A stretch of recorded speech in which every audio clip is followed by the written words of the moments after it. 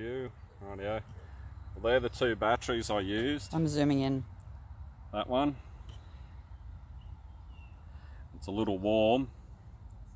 That's the 3s. It's a 4000. And that's the Fluorion. I'm going to put that back in it and give it a run. But what I wanted to say was, this brace, everyone knows about these. You turn it up the other way, you can see the little indents there for this battery to hold it down. But you got to turn it up the other way, because this battery, as you can see, is a tad thicker, as you'd expect it to be.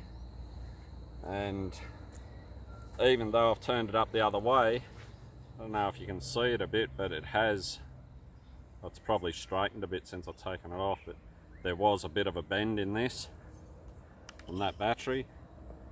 So maybe Traxxas needs to supply another one of these brackets that can take a higher battery like the 3s, because it is that much thicker than the 2s, to be able to sit properly in the cabin.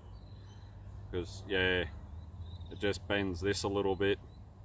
I don't know if it might eventually cause a stress fracture or maybe break it later on, but yeah, maybe it might be a good idea if Traxxas supplied another one with a bit more of a raise in it to be able to fit the 3s battery, because it is 3s capable. Alright, thanks for watching. G'day to you all.